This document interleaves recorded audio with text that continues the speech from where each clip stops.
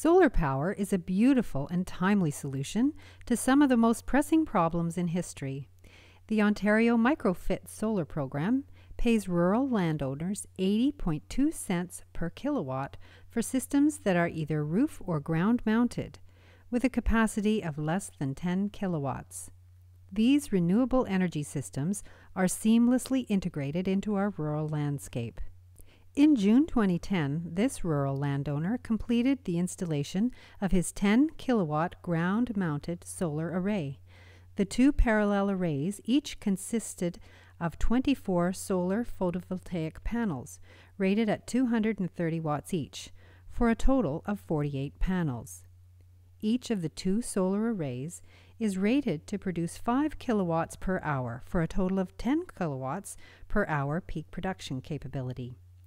Evergreen Power installed the system for about $90,000, a significant savings over the cost of such a system when compared to just a few months before the Ontario Microfit program was introduced. Two manually adjustable tilt angles can be set to optimize solar generation for winter and summer. In the summer, the angle is set to approximately 30 degrees, while in the winter the panels are switched to about 40 degrees to account for the low position of the sun in the sky. The Ontario Microfit program for solar panels requires some Ontario content for the system components. For 2010, the program requires 40% Ontario content. Starting in 2011, the system must include 60% Ontario content. More and more solar panel, inverter, and mounting system manufacturers are setting up manufacturing facilities in Ontario in order to meet these requirements. Conical concrete pillars were installed in the ground about 10 feet apart to provide an approximately 200 km per hour wind load strength. Each pillar provides threaded rods to allow each mounting pole to be adjusted to ensure it is level.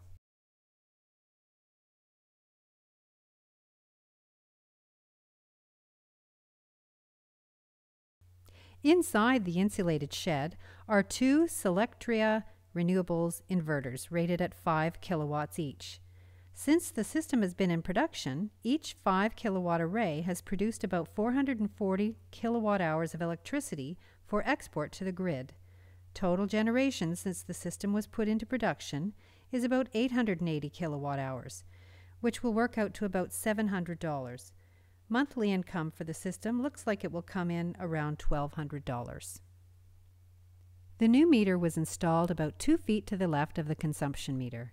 The generation export meter for the solar array shows 894 kilowatt hours of total electricity production.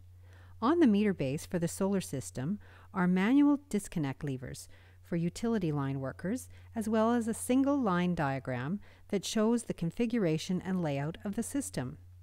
At this rate, the system may pay for itself in 7 or 8 years. Solar is so simple and yet profitable. When are you going to install your system to start generating profits?